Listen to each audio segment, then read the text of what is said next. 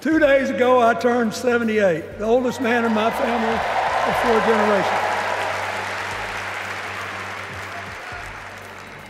And the only personal vanity I want to assert is I'm still younger than Donald Trump.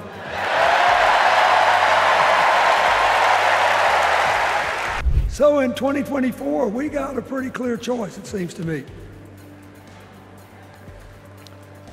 Kamala Harris for the people,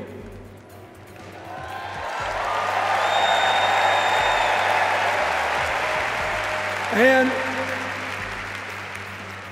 the other guy who's proved even more than the first go-around that he's about me, myself, and I.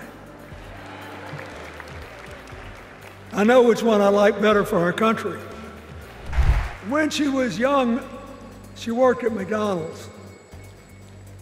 And she greeted every person with that 1,000-watt smile and said, "How can I help you?" Now she's at the pinnacle of power and she's still asking, "How can I help you?"